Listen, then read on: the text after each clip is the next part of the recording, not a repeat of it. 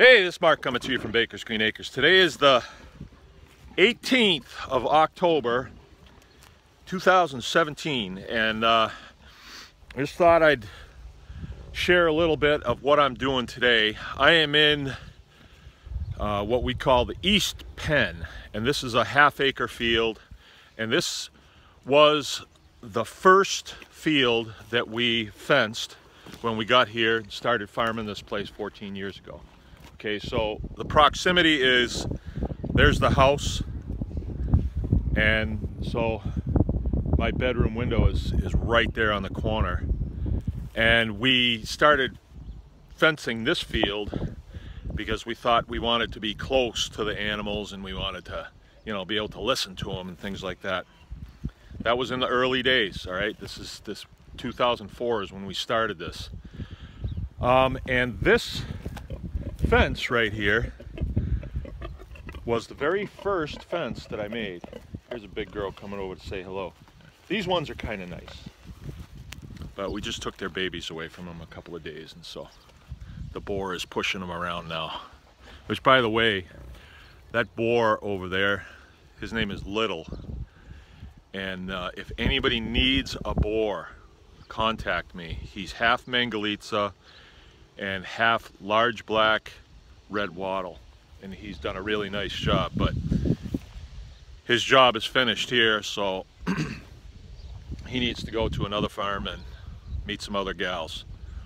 I don't need him anymore, but he's still perfectly serviceable. He's quite young. I don't think he's 2 years old, but that's a conversation for another time. That's a breeding conversation.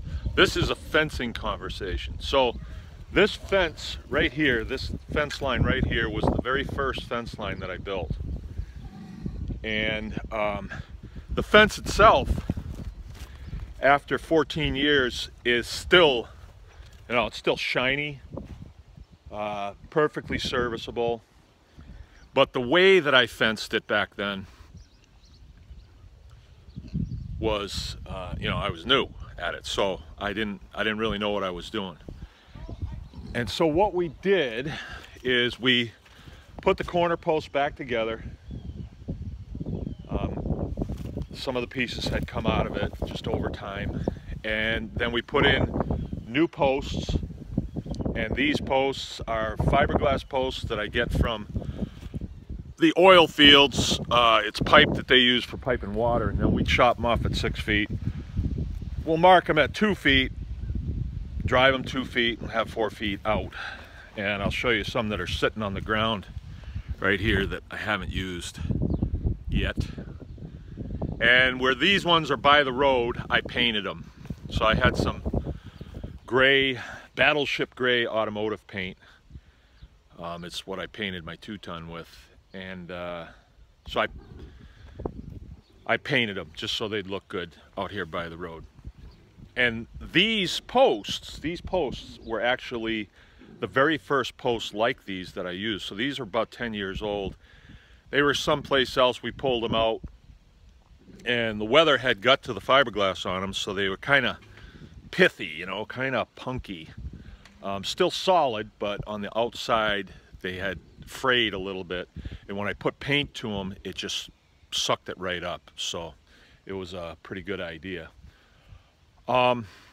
I guess the point that I'm trying to drive across here is one of the more important facets of a farming operation like this. Oh, it's too late. Look at Little's he's getting their job done. Well, this might be interesting. People don't get to see this every day. But one of the more intricate things that we have to do is fence. As you can imagine, you see how it looks in here, and then our back lawn is right here.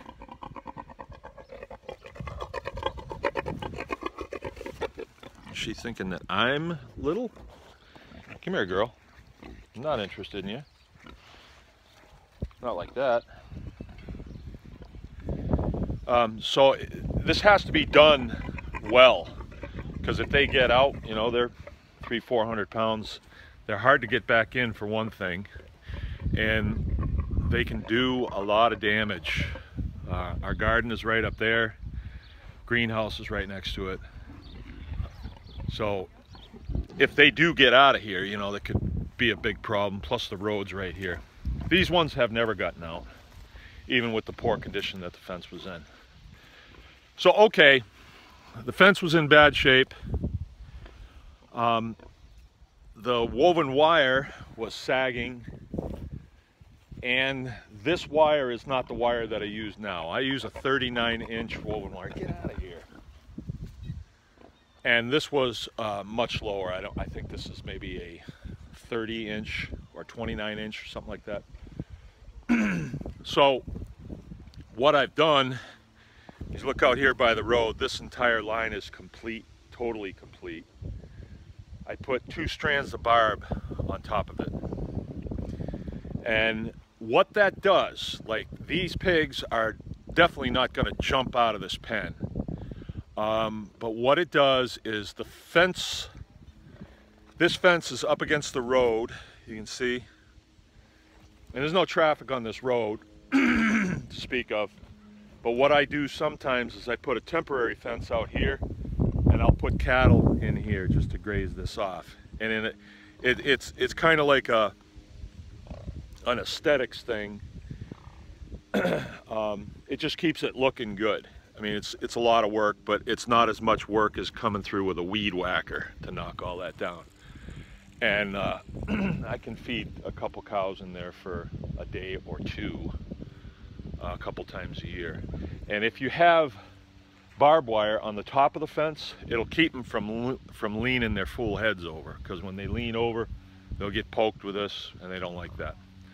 Another thing that it does is it keeps people from stepping over. So then on a pen like this, I have to have a personnel gate. And that's what I'm working on today, because I got to get in here sometimes too. And this fence, look at this, is up to my, you know, it's up to my belly button, and I cannot step over that. I would have to get some ladder or something to get over. And a lot of times if I have to get in here, it's because I have to do something really quick. And, you know, but if you have people stepping over the fence all the time, especially if it's like you can almost get over it with barbed wire, then people push down on it and step over, and that's what leads to the fence getting pretty beat up, and you know, we don't want that.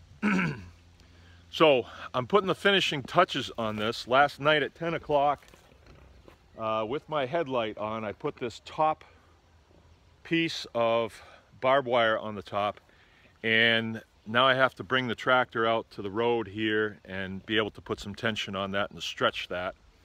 And then that will be done. Then the next thing that has to be done on all these pig pens, the way we do this, is we put 1 strand of electric. You see that post right there. 1 foot up and 1 foot out. All right, so I cut these fiberglass poles at 2 feet. We drive them in a foot, so it leaves a foot out, and drill a hole through the top of them so we can put a single strand of electric wire in that. And that is really what is keeping these animals in. The woven wire is like a secondary. In the airplane industry, we call it belt and suspenders. It's redundancy. So the electric holds them in, but if the electric were to fail, we'd have the woven wire there to keep them in. What's going on here with these pigs is, that's Little right there. And he's pushing the sows around, and that's his way of, you know, turning them on. And these 3 sows are staying in this pen, and I'm actually going to add 2 more in this pen. He's going, and then I have another boar. Hey!